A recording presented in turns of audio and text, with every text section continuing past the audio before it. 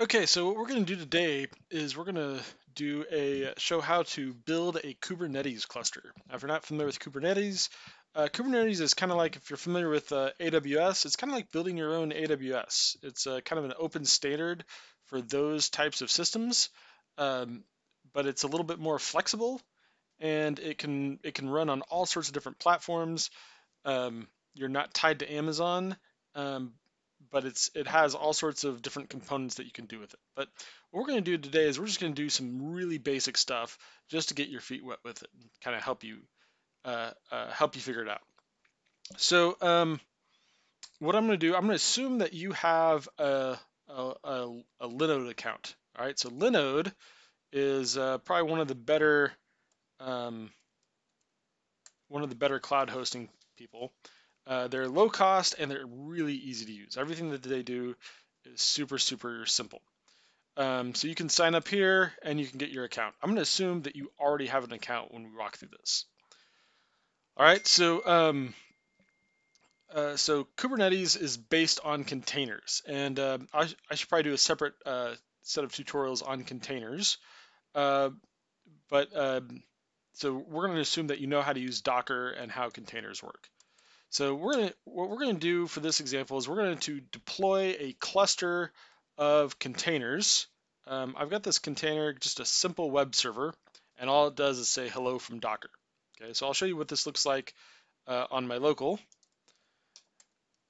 So if I do Docker run interactively, we'll publish port 8070 because that's the port that this uses.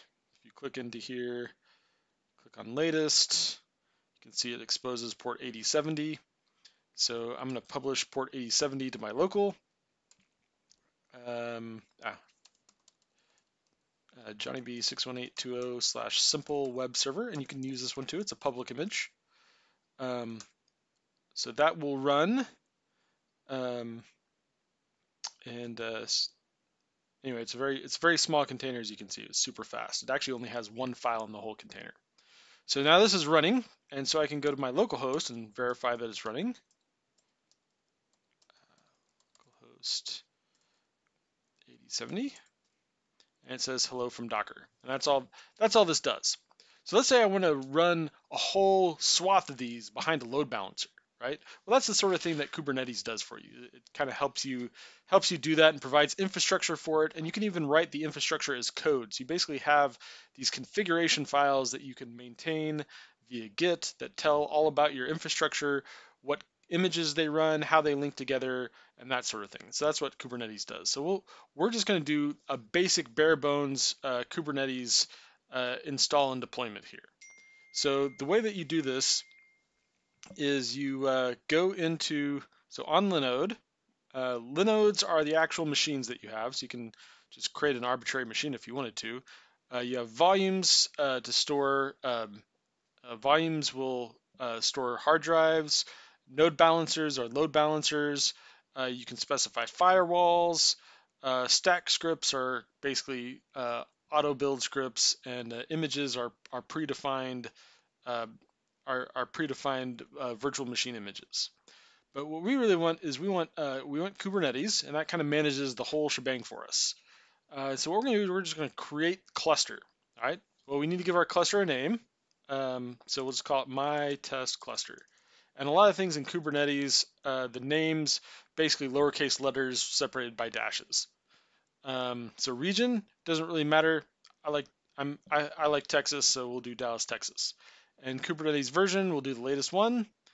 Um, so um, we have to specify the machines that we want to run our cluster. All right. So uh, for uh, for our test system, we can just do shared CPUs because they're really cheap. So this is Linode 2 GB images, $10 a month, and we can have as many or as few as we want. Um, I think 3 is a good number. I haven't really tested with fewer than 3, so I don't know what that looks like. But we'll go ahead and add 3. So we'll hit add. So it's set to $30 a month.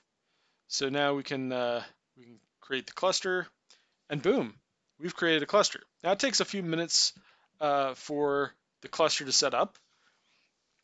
And so you can see here's the interface. It'll be done when we get this kube config file back. So here are the Linodes that it's allocating. It's provisioning these servers, and these will actually show up in our Linodes list as well. So when we get here, they'll eventually show up. Now there they are.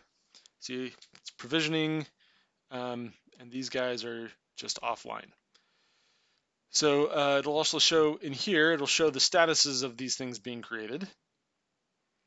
And so anyway, go back to our Kubernetes cluster. And here's our list of our clusters, because you can have more than one. And we click into our cluster. And again, we're waiting for this kube config to be available. And once it's available, then we'll be able to log into our Kubernetes dashboard and take a look around.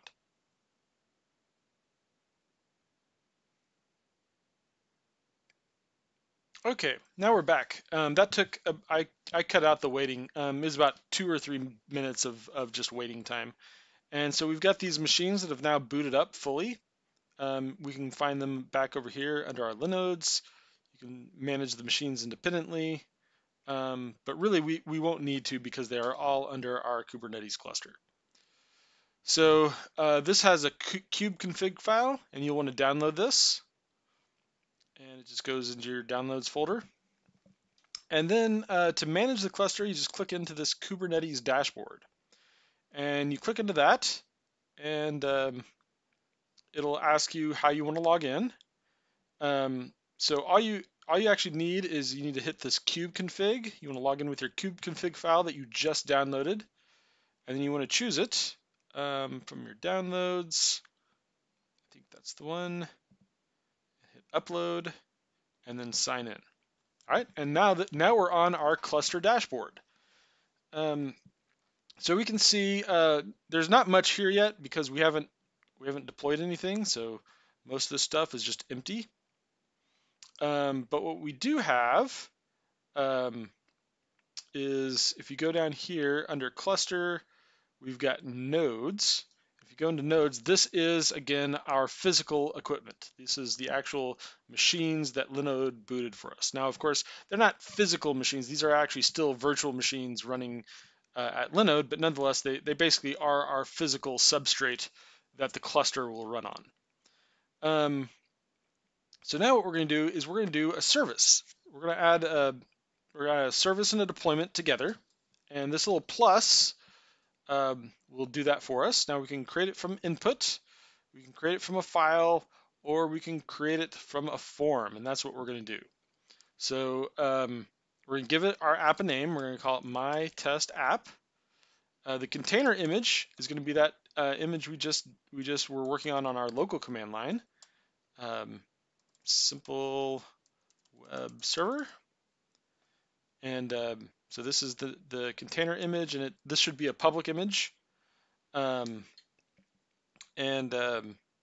we can then say how many instances of this do we want to run, and we can run as many as we want. We're not limited to 3, even though we only have 3 machines. If we run 4 of them, say, one of them there'll be more than one running on one of the machines. And then the service, we specify whether this is an internal service, which means that it's only available to other parts of the cluster, or an external service, which means it's going to give us a load balancer that's accessible from the outside. So we want to access this web service from the outside. So we'll hit external, and it'll say, okay, well, what port do you want? Well, we want it to be accessible on port 80, but the actual port that's on the machine is 8070. Okay, so this is the port that we want from the this is the port that we want to actually hit on the IP address, and this is the port that it's going to hit on each of our individual boxes. So it's basically going to forward to that port. And then all we have to do is click on deploy, and this is a little bug that's in the interface. All you have to do is say yes. Anyway, this is another known error. So all you have to do is we'll click on deployments, and you can see my test app was deployed. And then in services, my test app, it's yellow, so it's still coming up. It's not done. All right, so I waited for about a minute to get this for this to be fully deployed, and you can see over here we have external endpoints. And so if you click on this, this will give us the actual service itself. Well, it's supposed to. Right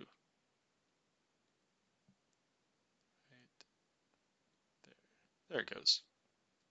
It just took a while to boot up. All right, and so yeah, so this gives us, this says hello from Docker, and that's from our container that we launched and is now running on 4 different container instances on our cluster. All right, so now how does this cluster work? Okay, well, um, I should show you what this looks like.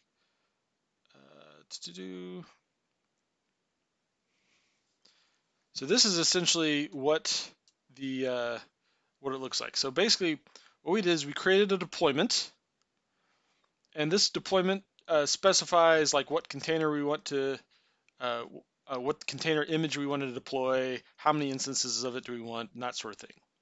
And the deployment will create a replica set, and that replica set basically has the same information. And so this replica set, so the deployment controls replica sets, and replica sets manages actually starting the individual container instances. And each of these is known as a pod. And the reason why it's called a pod and not a container is because technically a pod could run more than one container, but they usually don't.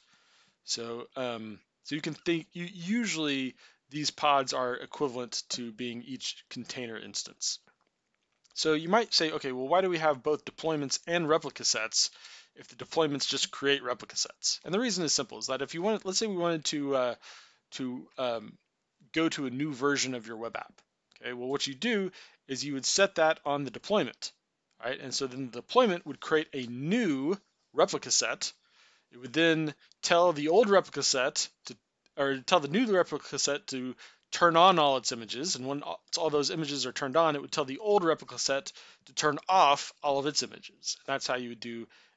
That's how you would go to a new version. So the deployment handles multiple replica sets that might be running simultaneously. They might be that might be coming up or down.